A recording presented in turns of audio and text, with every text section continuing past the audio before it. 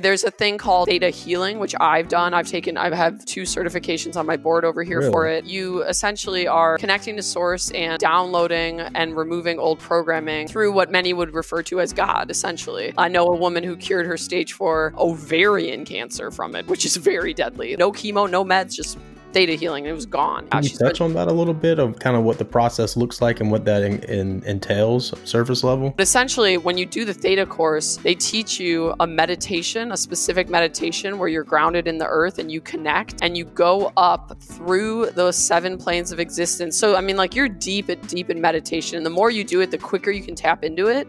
But you do want to learn this initial practice to get into the state of Theta. For those of you who are like, want to understand, like, what is Theta? What would that feel like? I'll give you an example. So adults are only in Theta very, very rarely, and it happens twice a day. It happens for a brief few moments as you wake up in the morning and a brief few moments right before you fall asleep. You're in Theta. Really? Yeah, so you're kind of in that in-between. So it's a very trance-like, dream-like, it's like meditating. Those who meditate deeply and have felt, oh God, that feeling of just pure love, pure energy, you were likely in the Theta. So it's not uncommon, you know, you can tap into it. It's not hard. You go up through the 7 planes of existence, and then once you actually get up there, it's kind of dependent on what your goals are and what you're trying to do. For example, if you have a health problem like cancer, you're probably going up to ask Creator, you know, like, what is this cancer? Why did I create this cancer within myself? What am I trying to learn here? And that's what these healers will do. Like, seriously, can you imagine taking 100% accountability for your own cancer? That's what this woman did. She did it. She said, I know I created this. I know that I did this to either be a victim, to teach myself something. What is going on here? And you start to do digging and digging and digging, and Creator, when you're in this space, will start to show you, like, oh, well, you know, you felt shamed as a child, you know, you felt unworthy of love, and then you start to clear these things by asking Creator of all that is. It is requested that you pull out, cancel, and delete any feelings, any lingering feelings of unworthiness in me, and you witness it. You know, like, you can feel a shift go through your body. You can see that. Once you get really good, you can actually start to see the energy, read the energy on people. You can see it clear out, and then you have the option to download. Creator asking you instead to now download an unshakable feeling of worthiness, of love, of acceptance for myself. And then you usually say, like, thank you, it is done, it is done, it is done.